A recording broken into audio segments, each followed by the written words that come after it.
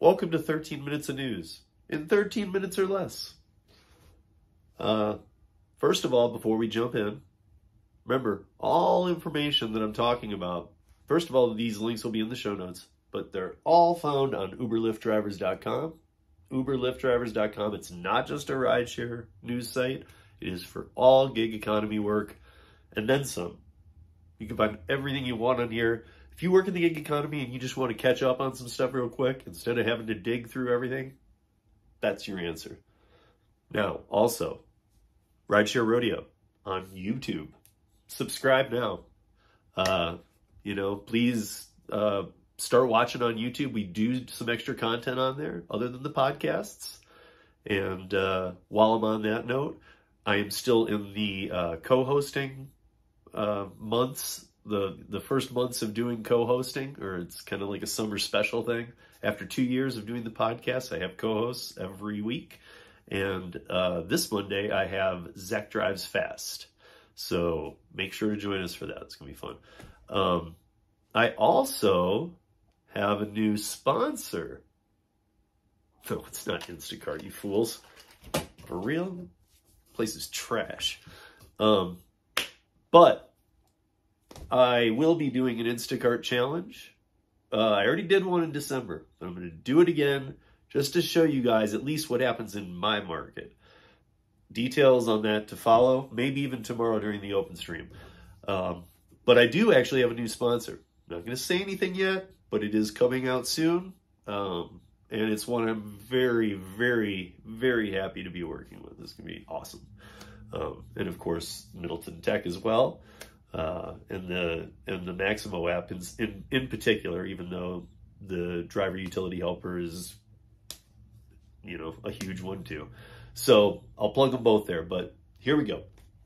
So the first one I've talked about a few times this week's story today that I'm going to talk about, is the autonomous vehicle in San Francisco that evaded the police officers. Now, I've talked about it a couple times. We talked about it on the radio show last night. And, I talked about it, I think, in the podcast. And no, we didn't talk about it on Thursday, but a couple times through the week. And so this will probably be the last time I will talk about it again. uberliftdrivers.com. There's 2 different articles on it on there. You can find them. Go check it out. And the one that's called Autonomous Vehicle Evades Police Officer has the 3-minute video in it of it happening. So, Zoom, Waymo, and Cruise all operate in the city of San Francisco. There is no way that the police officers are able to shut down those cars, and that's what you can see in the video if you go to uberliftdrivers.com or follow the link in the show notes to go check out this video, because there's no means of communication there that can help stop one of these autonomous vehicles if and when there is a problem, which there was. And the police were unable to do anything. It evaded them. It took off through an intersection, pulled back over. Eventually, obviously, they get it under control, but this is not okay. This is not okay. The sound on the video is, you will just hear me and the co-host speaking, because it didn't come through from the video. But all it is people on the sidewalk shooting video and laughing and saying things like, there goes another one, there goes another one. So in San Francisco, this is very common. They're getting sick of seeing these things. I will say, the cop pulled it over. It took off through an intersection after the cop walked up to the door.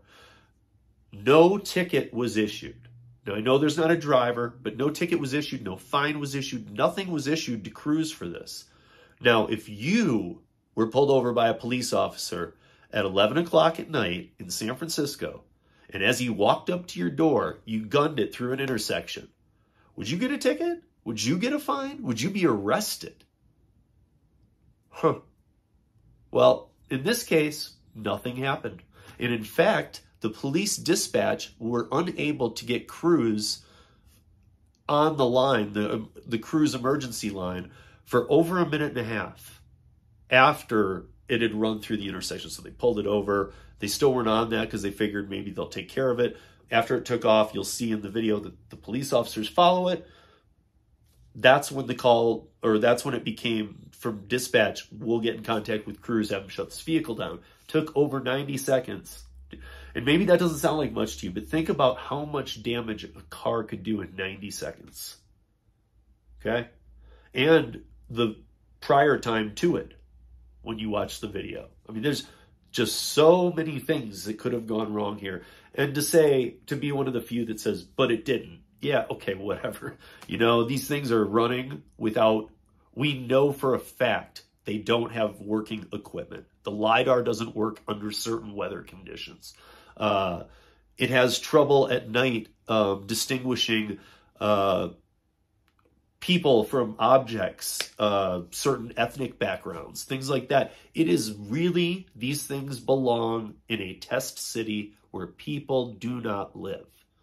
Not San Francisco, a severely populated city with hills and everything all over. I get that it's a good testing place for these cars, but only if nobody lived there, and people do live there. And if you're not going to write tickets or anything for that, well, then everybody should be able to just break any motor vehicle laws they want, because why are these companies getting off? Clearly, we can figure that out. They have slid money into the right hands, so they can do what they want. Not cool. Okay. The city council up in Seattle talking about, where do I have it on this part? Talking about the payout measure, okay? I know that we've talked about this before, but I'm going to put this in there again because I did see one thing that I think is very strange in the legislation. It was about the... I don't see it now. So in future pay up bill, series of transparency and equity issues, including right to access restrooms, discrimination protections, and protections from unfair deactivation. Okay, I agree with discrimination protections, and I agree with protections from unfair deactivation. The restaurant privilege thing is, I agree that we all have to be able to go to the restaurant or restroom, of course. However, a lot of these restaurants get people who come in there and say, yeah, I'm a dasher, and just use the restroom, and they're not dashers. I know this for a fact in my city. So, and I've talked to other people where, you know, basically having been a restaurant bar manager, bartender, and doing all the jobs that are required in that field for many, many years, I know for a fact that people come in, try and come in and use the bathroom. And a lot of times they go in and trash it, you know? And I'm not saying it's okay at a gas station, but a gas station bathroom is kind of expected. Everybody that walks in there, that's just what's allowed. These places have their customers that come in to dine, whatever. If everybody was being respectful, if everybody truly was on the platforms, that's different if you need to use it. This opens up a whole different book of worms. Hopefully the pay up doesn't follow exactly in the footsteps of AB5, because as we talked about before, they were only going to target the rideshare. Now they're getting this big fight about you need to include delivery services. Again, we are watching the fall of California right now in terms of how the gig economy payment will go. California very likely could be in a franchise model, or gig companies leaving the state not too long from now. Prop 22 isn't going to last forever. They can't afford to pay Prop 22. I know that we all want more pay. However, they can't afford to pay Prop 22 in California. They cannot afford it. That is a fact, and they can't deplete the other markets because of it. So they're trying to figure out, like, that was the best solution, but it's really not a solution. So that'll be in there. Let's see. Uber in Switzerland tried to fight the ruling from the top court in Zurich that they start treating all of the drivers as employees.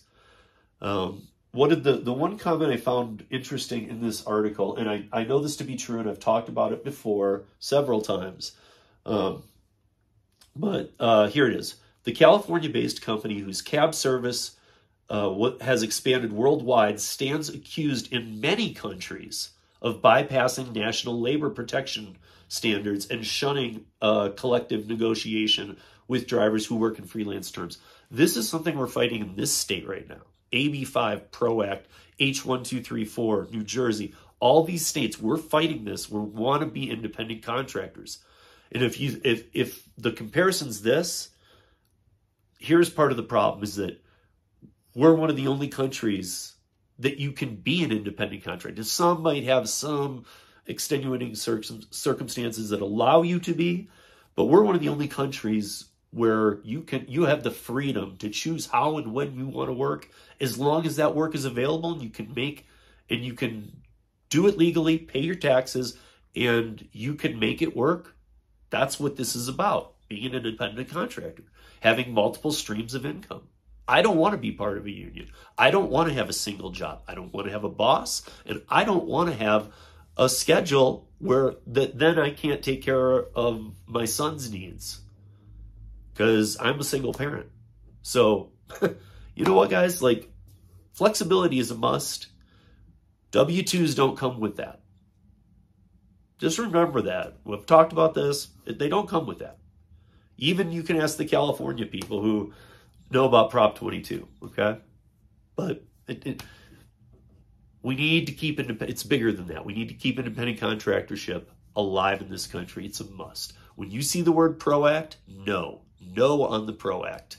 And if you just want to disagree with me, at least look it up first, because I doubt you'll disagree with me. It takes away the freedoms of all people in this country.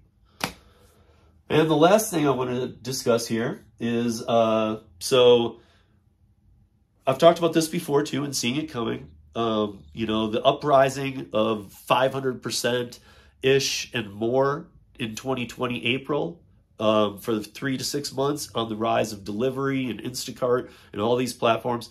Well, TechCrunch put out an article this week, you know, saying that the boom continued into early 2022, and startups like Getter, Zap, Zepto, they were trying to raise quick money. But basically it's talking about the slowdown of this, and here's the bottom line. Here's the best part of it, or mention I can make.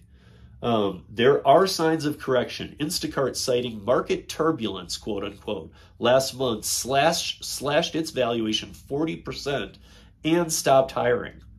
And DoorDash delivers, same type of thing. So guys, all of this is in the notes. That's 13 minutes of the news in under 13 minutes, and I'm out of here. See you tomorrow, Sunday Fun Day. Peace.